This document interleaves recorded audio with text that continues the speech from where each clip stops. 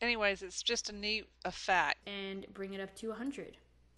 Now you'll see if we hit play, wherever my preview, we hit play, you'll notice it just fills up. Very, very basic. Okay, that was a super cool effect, and what that is it's a shape layer, and you can go into Illustrator and type and make it into a vector. You can break it apart. And I thought, well, certainly you can do that with, if you can bring it in as a path, it'll be fine. You can do that, but you can't, there's a trick to it. Let me just back up here so you can watch some of Like this. that, and 5 pixels is probably good for. And let's start making some pretty cool stuff. So go ahead and create a new shape layer. So just right click on your composition and then create shape layer. Okay, so this is a shape layer, and your options are different by layer type, so it's important that you're working with a shape layer. Then go up to your shapes and select the ellipse tool and click anywhere on the preview and hold down shift to create a perfect circle. And said, so I know I'm very weird. Okay, so we want to make sure this is a transparent fill. So to do that, select the fill text and then select the white rectangle with the red line through it to make it transparent. And we're going to add a stroke. So we're going to select that, and 5 pixels is probably good for this. And you can see this is the green I'm using. It's a little nicer. It's not as dull than what you saw at the beginning. So we want to name this to circle dash. And then where it says dash, you want to add one. And then set the dash to 25. Okay, so now you've got a shape layer with a path on there. Essentially, it's what he's drawn out. And keep watching, because see this little add option here, that comes because you're on the shape layer. If you're using a text layer, you don't have that option. So I wanted to do this with text, and so I had to figure out how to get it in a text layer format. Just keep watching. Once you've done that, go to add and then select trim path. So it's the trim path options, because this is a path, and you have to have in text, if you're using text tool, is not a path. So go ahead and bring the end percentage to 0 and then click the stopwatch to add a key. And what they're talking about with start and end is not the time, but it's actually the start and end of the path. So at the end of the path, he starts out with the end of the path at 0, and then he'll change it so that the end of the path goes up to 100%. He's talking about the end of the path. Keyframe, go to 20 frames and bring it up to 100. Now you'll see if we hit play, wherever my preview, we hit play, you'll notice it just fills up. Love this effect and really wanted to learn how to do it on text. I like this font, so we're going to use this one. Left selection tool, Alt Shift and drag.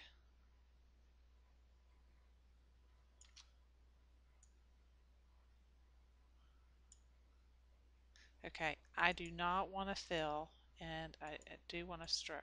Call this number 86, hit save, and then I'm going to close out this file and open Bridge.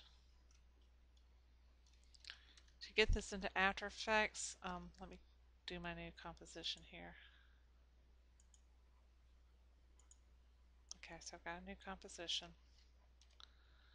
Going into Bridge, grabbing that image and throwing it up here. Okay, so now I've got my Adobe Illustrator drawing, and I'm putting it down here. Okay, now it is not a shape layer yet. Let me tell you where I learned how to do this. Okay, and you put in this vector graphics After Effects, converting imported vector graphics from Illustrator to shape, which is what we want to do. If you watch this video here, he goes into it, and I just like the first few minutes of it.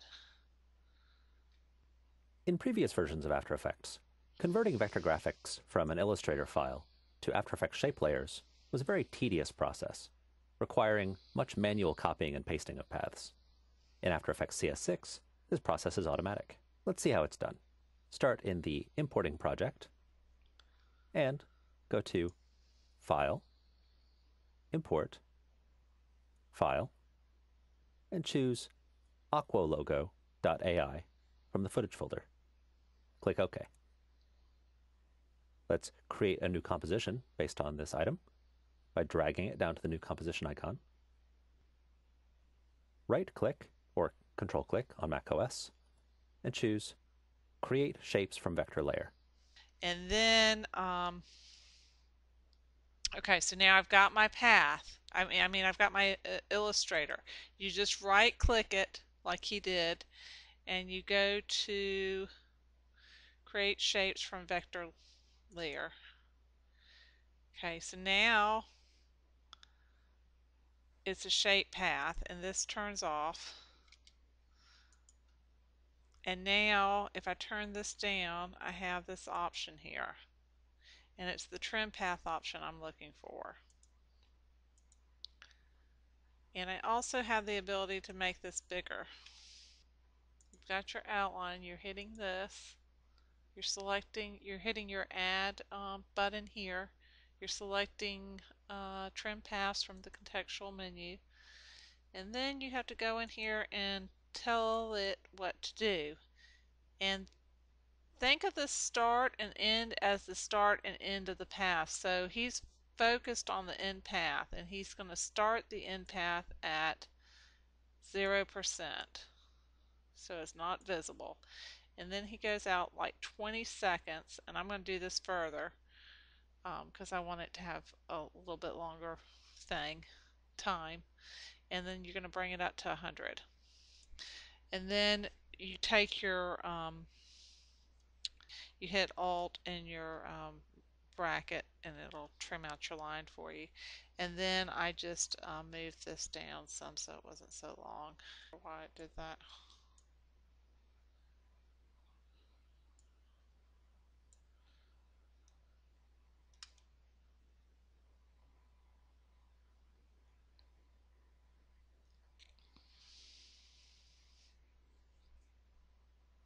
Anyways, it's just a neat effect.